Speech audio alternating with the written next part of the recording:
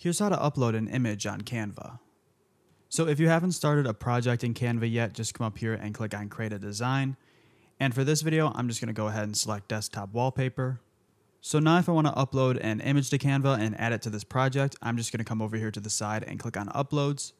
And then you can click on Upload Files. When you click on Upload Files, it's just going to open up the File Explorer on your computer. And from there, you can select the image you want.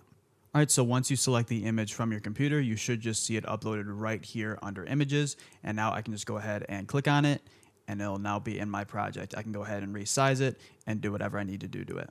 So that's pretty much it. If this video ended up helping you, a like and subscribe would be greatly appreciated.